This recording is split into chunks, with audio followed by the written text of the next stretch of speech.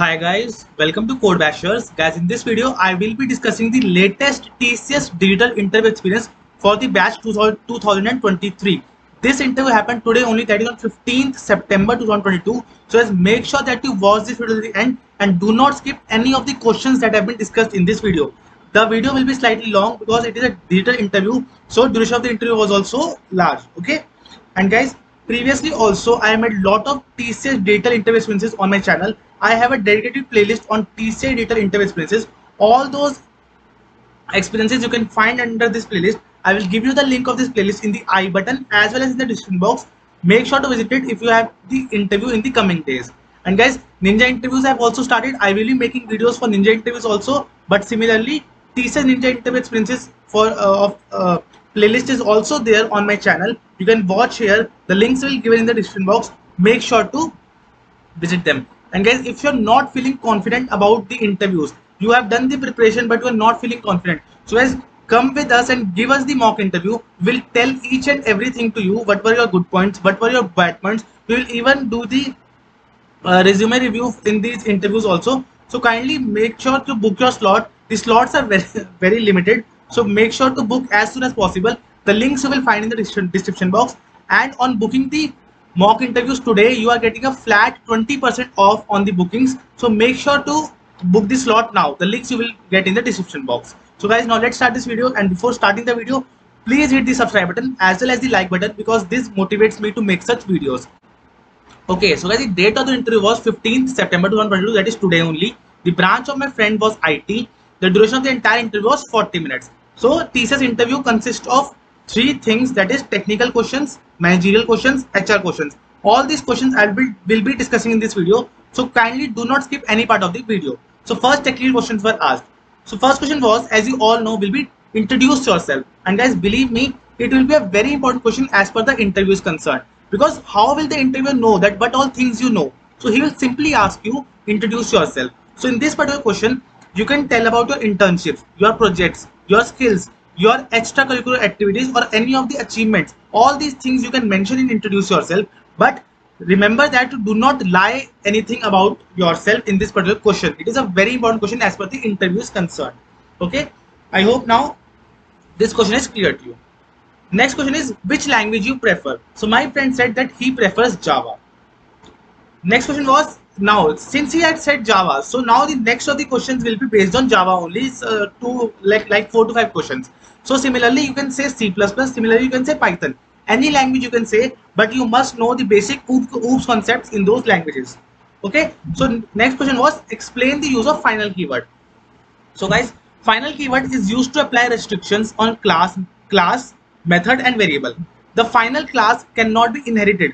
The final method cannot be overridden. The final variable cannot be changed. So this is the use of final keyword. It is used at three places: on class, method and variable. So I hope now this question is also clear to you.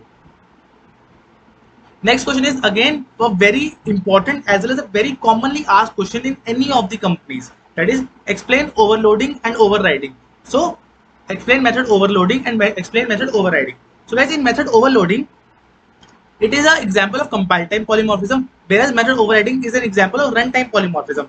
Now what is overloading? Overloading means that in a particular class, in a same class, you have 2 to 3 functions with the same name but different parameters. Again I am repeating, method overloading means in a single class you have 2 to 3 methods or functions with the same name but different arguments. This is method overloading. So in method overloading, only one class is there, but inside that class 2 to 3 methods of same name are declared. Okay, next thing is method overriding. Now method overriding, what happens is that in this particular thing, 2 classes are required, that is, one is the parent class, another one is the child class. Now in this, a method is defined in both the classes, parent as well as in the child, with the same name and same arguments also, same type of arguments also. So I hope now what you know now what is method overloading and what is method overriding. In overloading, only single class is used. In overriding, 2 classes are used. Okay, so I hope now this this particular question is also clear to you. Next question was, what is the use of finally block in exceptional handling? So as you must know that there are total 3 blocks. Try block is there, catch block is there, and finally block is also there. So what is the use of finally block in exception handling? The finally block in Java is used to put important codes such as cleanup code, closing the file or closing the connection. The finally block executes whether the exception rise or not and whether the exception is handled or not.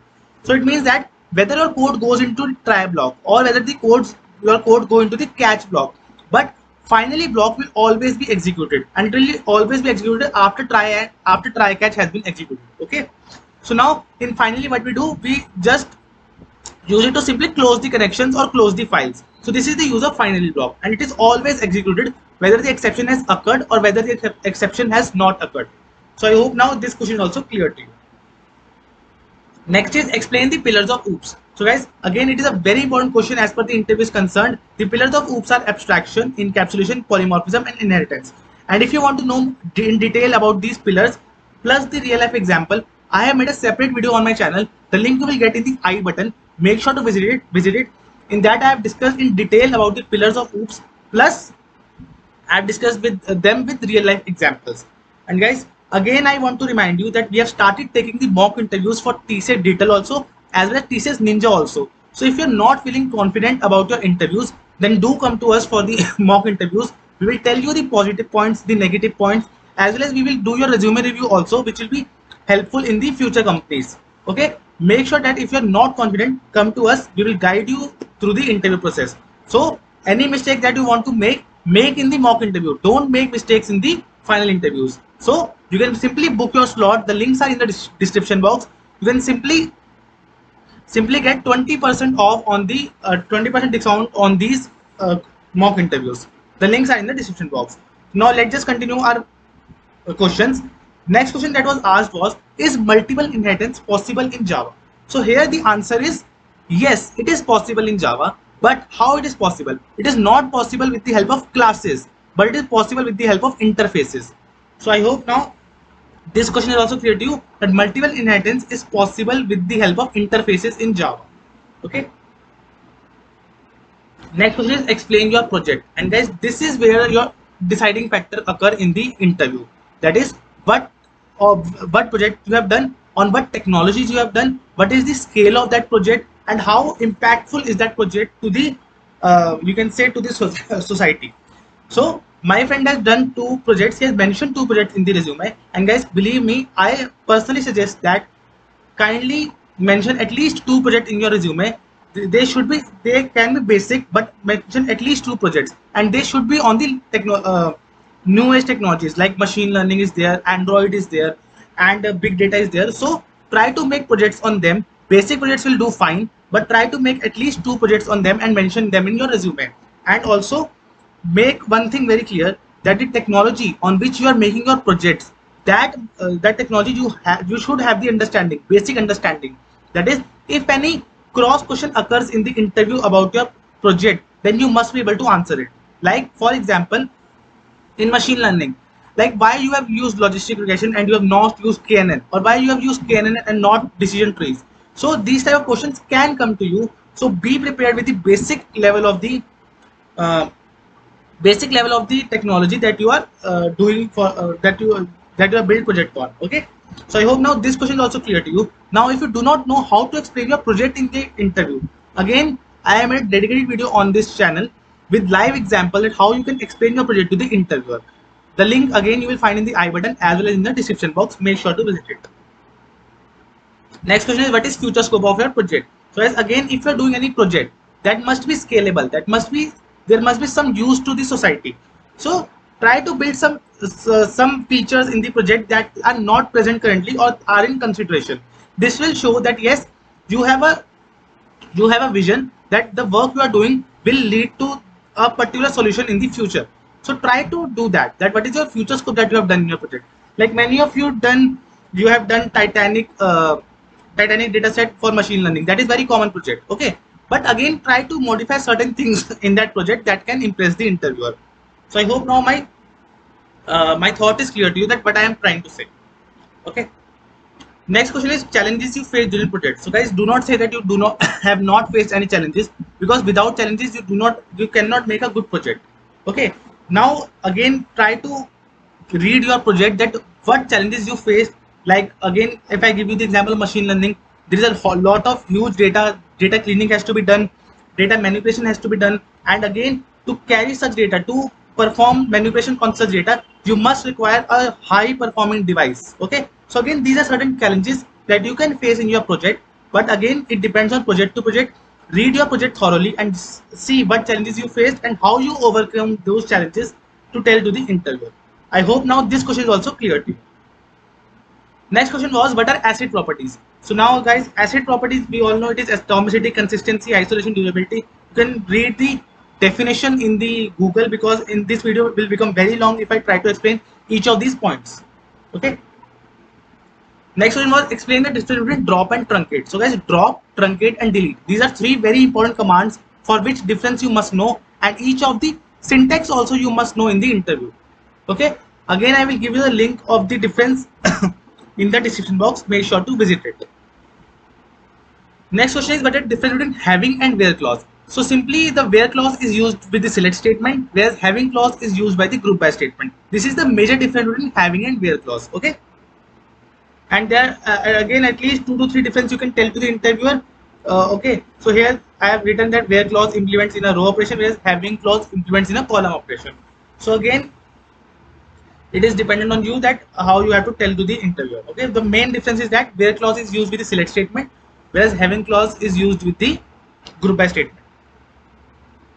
Next question is, explain the primary key and foreign key. So simple definition of primary key and foreign key is that a primary key is used to ensure the value in a particular column is unique. Okay, the foreign key provides the link between two tables. So if you want to join two tables, there must be a common column in between those tables, and that must be a foreign key. Okay, a primary key is used to uniquely identify a record in a particular table. I hope now this particular question is also clear to you. Now these are all the technical questions that were asked from my friend. Now I will be discussing the managerial round questions. Okay, so there were total 3 questions that were asked in the managerial round. First one was, how will you ensure that teams stay motivated? So see, in managerial question you are given the situation based question. Okay, so now you have to always answer positively in these questions. You cannot use the negative words like I can't, I don't. So that these type of words you cannot use. So these are the 3 type of questions. Again, answer will depend on your thought process, at how you are thinking in that situation. There is no correct or wrong answer in this particular things, but again try to give a positive answer to the interviewer. Again, you can take the screenshot of all these 3 questions. These were the managerial round questions that were asked. Now let's just discuss the HR round questions. Okay, HR round questions, again there were 3 questions which are asked in the HR round. Are you willing to relocate? Again, kindly say yes, that yes you want to relocate. Yes, you want to relocate. Are you willing for night shift? Yes, you are willing to night shift. They will not just give you the night shift, but again this gives a positive impression to the interviewer that yes, you are capable of, you want to work in this organization, and you are capable of working. Okay, next question of HR question is that, where do you see yourself after 3 years? Again, this is a very commonly asked HR question. You can simply Google the answer about this particular question, but again all the answers that you are giving in the managerial round or the HR round, try to give it with a positive thought, as well as try to give a long-term answer. Like, yes, you are seeing your future in this organization only, in TCS only, you want to work for next 5 to 10 years. Okay, just give this thought to the interviewer. Okay, they will be happy. So I hope now all the questions are clear to you, and I hope now you will be able to clear your interviews, or you have got a fair idea that what are the different type of questions that can be asked from you. Again guys, I'm telling you, if you are not feeling confident, don't worry, come to us. We will take your mock interviews. We will tell you each and every step about positive, negative points, where you can improve. So again, the point here is, do all the mistakes that you can do in the mock interviews, but do not do mistakes in the real interviews. So many of you will be facing the interview first time, so there are high chances that you will do mistakes. So please first come to us, do the mistakes, and then go to the interview with positive thought and plus confidence. Okay, I hope now this thing is clear to you. So guys, thank you for watching this video, and please subscribe this channel. This will really motivate me to make more such videos. Thank you for watching this video.